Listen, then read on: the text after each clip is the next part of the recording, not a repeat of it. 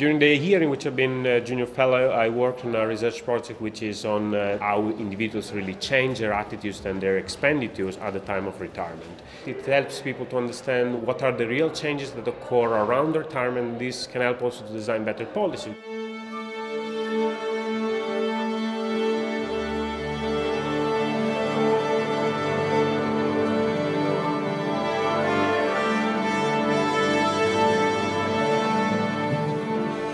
To me, this was a great opportunity at a very stressful period.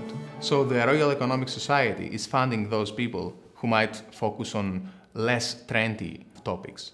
You are actually able to teach less and focus mainly on producing innovative research. So I'm Claudia Steinwender. I'm doing my PhD now at London School of Economics. And I worked on one paper that is related to information frictions in international trade, because in trade it's very important that firms have information about other markets, but they don't always. I used a historical experiment to shed some light on this. I studied actually the transatlantic telegraph connection that was established in 1866 and the impact of that on trade in cotton. So this experiment can be used to understand how firms will react to analyzing big data.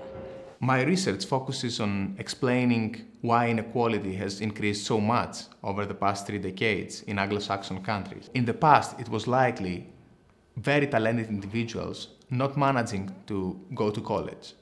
Nowadays, it seems that there is all this funding and opportunities, so those who remain uneducated are on average of lower talent, and this boosts the wage gap between the highly educated and the low educated students.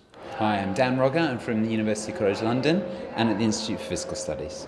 My job market paper is looking at how politicians go about actually changing who implements, which of the bureaucrats implement a public project, and the incentives under which they do so. And then the management paper was asking, well, does management of the public sector, how you construct that formal contract for civil servants, does it matter? We wanted to know what the optimal nature of management was, and so we used a very standard set of management tools to find out exactly how you manage civil servants to get best out of them. I strongly encourage people to apply and participate also at the activities of the Royal Economic Society. It helped me psychologically because it was a very stressful year, the year that you're actually completing your PhD, but at the same time you're trying to secure a place in the market. To some extent, I owe this to the Royal Economic Society that I managed to complete my thesis on time.